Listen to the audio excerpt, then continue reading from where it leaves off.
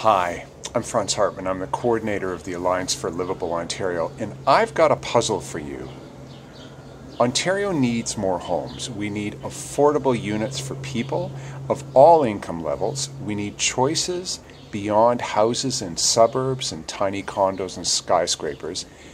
And we need to build homes where people work and want to live. Premier Ford wants to build 1.5 million homes by 2031. That's a big number.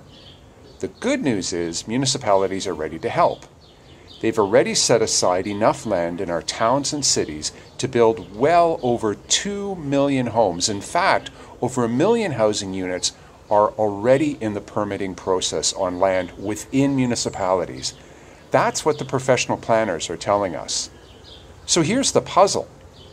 Why is the Premier saying we need to sacrifice the Greenbelt and our precious farmland to build the homes we need when municipalities have already set aside enough land? Why is he paving the way for developers to focus their limited investment dollars, the construction workers and building supplies, on building homes on farmland in the Greenbelt?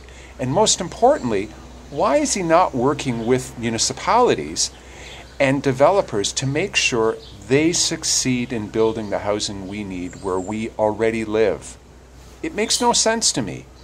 Why would anyone want to build homes on the farmland that grows our food and on the Greenbelt that cleans our air and cleans our water when there is land already set aside in our towns and cities to build all the housing we need?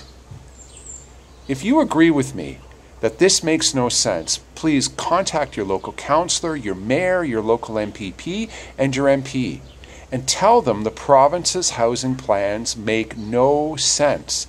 Tell them you want governments to stop building houses on the Greenbelt and on farmland and start helping developers build housing where people live and work.